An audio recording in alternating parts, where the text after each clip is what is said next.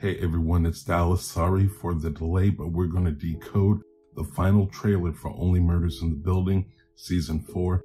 And afterwards, I'm going to share a theory I have about a possible plot point for the season. The trailer starts with the trio recording an episode of the podcast.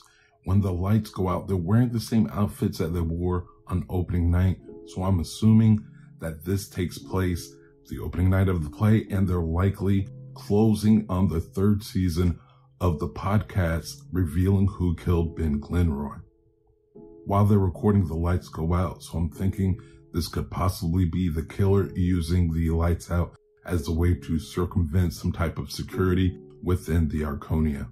A little later on, we get Eva talking to Mabel, saying that they arrived in New York and that they want to do some character studying, follow them around to see how they act in order to get into their characters. But what's interesting is that Mabel tells Eva that there is a new murder, and Eva is excited. And you can see Detective Williams in the background and the murder board.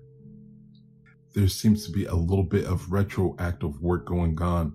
It seems as if that the trio found out about the people wanting to make a movie about their podcast. They flew to LA and then came back for the opening night of Death Rattle Dazzle. So at the end of season 3, the trio technically have already met their counterparts and knew everything about it. That's what it seems like. It's the only logical reason I can see for this happening. And it is a little bit retroactive. I'm not the biggest fan of that, but we have seen them go back in time during previous seasons. Season 3, we went back to when Ben Glenroy and the whole cast met for the first time for their table read. And even in season 2, we went back in time and saw the last day of Bunny. So it's not out of the realm of possibility, but I feel like it's a little bit bigger information and things that I think that we would have seen them talk about within that small time frame in the last episode or so of the last season, if that's what's going on. One of the big things of every season is the murder board. So I'm going to go over some things that I've seen on it that may be of note.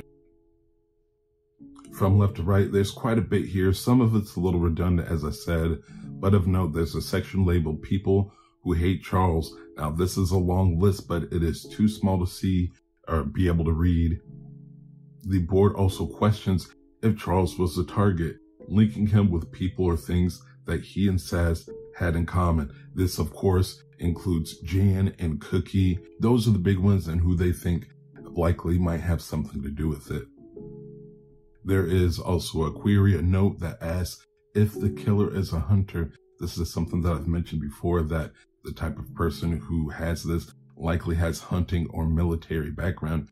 It's not him. It's just a easy throwaway red herring. One of the most interesting things that's also on the board is this flyer that says it's all building meeting and that they're trying to stop the trio from filming the movie in the Arconia. So it seems as if at least a part of the movie is going to be at the Arconia or filmed there, and that there is production people going to be in the building, and everyone that lives there is not having it, and they want to stop the trio and the movie from being made there, further ruining their lives. I'm hoping that it means we'll see some more of the tenants that we didn't see too much of in the last season. People like Nina Lynn, Stanley, since they're going into the lives of people on the West Tower. Maybe some of the people on the East Tower knows more about these people and they'll talk to them. Regarding about the location that the killer shot Saz from, there is a note that says there was a footprint, there's a picture of a lockbox, and a 6-digit combination. There's mentions of paint chips and a window that was painted shut and was pried open. I'm going to come back to that because I think it is very important in telling of a possible plot point. Of course, I'm thinking that this is the room that the killer used. There is a card that says Christmas All the Time Guides, reference to Kamal Nanjiani's character, whose name is Rudy. At the bottom, there are pictures of multiple suspects. Some of them are people that we've seen are cast this season. A lot of the younger people that was stated to be added to the cast this season are playing people who live in the West Tower. The names Alfonso, Inez, Anna, and Richard Kind's character, Vince Fish. I think he's going to be a little bit more integral to the plot.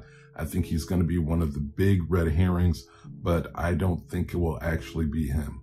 Last on the board, there is a note that says, Westie's group photo, Lady X'd out. This isn't the photo, it's just a note that says Westie's group photo. So it sounds as if there is a group photo from friends who live on the West End, West Side, West Tower Westies, and someone in that group has been X'd out of the photo. I have an idea about who she is. Tell you that later at the end of the video. But that's everything that I've seen in the murder board. There are some other things that happen in the trailer, so let's get to those.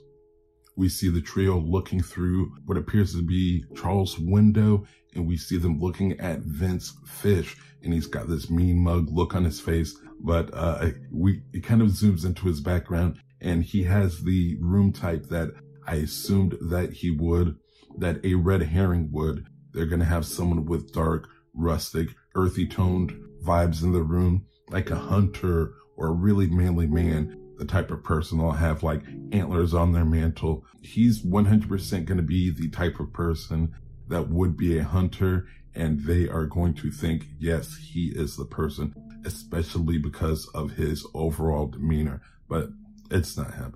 Also, Kamal Nanjiani's character, Rudy, you see him and he's like lifting weights. He has Christmas decorations all around in his house. I'm guessing that he just loves Christmas and it's Christmas all the time. I don't believe either one of them are a viable suspect. There may have been some things that happened with these people and Charles or Oliver in the past, but we'll find that out as the season goes on. A little later in the trailer, Mabel pulls off police tape from a door. That door letter is F. I've looked at layouts and I could not tell where F would be, but I am assuming this is on the West Tower and this is where the killer was. Then what's throwing a lot of people off, we see this lady, what appears to be a lady because of her frame, and this snazzy outfit she's got on, wide leg or like bell-bottom pants, really cool outfit, and even has matching shoelaces, and she's holding a rifle outside of the window. I don't think this is the killer, but I do think that she is important to the story, and I'll explain a little bit later. Right after that, we get a shot of inside the apartment that the shooter was located in. You see detectives. It's really dingy. It's got a small bed on it, almost looks like old army bed or something. And there are police there. They pull up a casing or cartridge for a high caliber round. But this room looks dingy, dirty, not looking like as if anyone of any substance would be living there at this time. We then see the trio, Charles thinking that he is the person they're after, so they go to his sister's place in Long Island, played by Melissa McCarthy. Very strange, but really funny. Kind of looked like she might have been flirting with Oliver a little bit. Little upset that I was wrong. She's not playing Bunny, and Kamal Nanjiani is playing Rudy and not Arnoff. Not only does the trio go to Melissa's house, but also their counterparts meet them there because we see them there later in the trailer. This looks like Loretta at his sister's house. We see dolls in the background of the shot.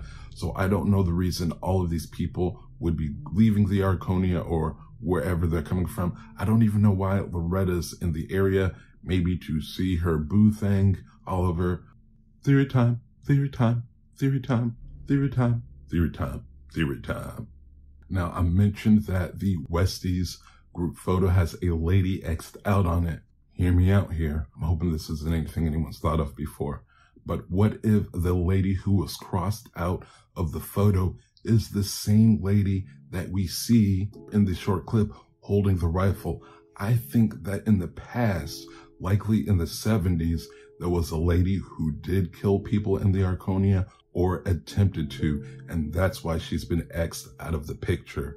I believe that happened in that apartment, and it was either closed down, given up, or no one's lived in there since. That's why There's no furniture in there. Windows was painted shut because she literally used that window to try kill people in the building. I believe that's why we see some clips of Oliver in this very 70s, 60s, 70s retro style clothing, and a small spoiler, in a leaked photo, not a leaked photo, but a set photo, we see Richard Kind in similar coloring. I believe that this person might have even shot Richard Kind's character, Vince Fish, and that's why he only has one eye.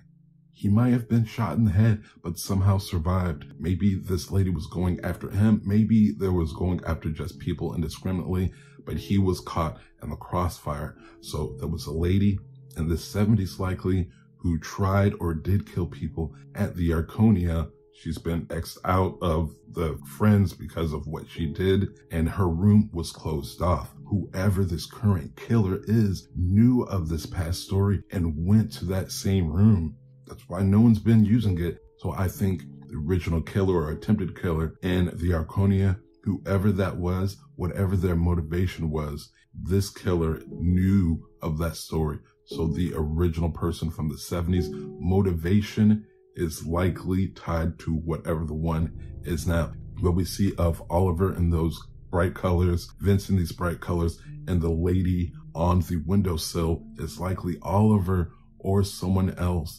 telling us the story about what happened years ago. He probably forgot about it and then was like, oh yeah, this happened here years ago. This was the same room. Just an idea. But I think it kind of tracks.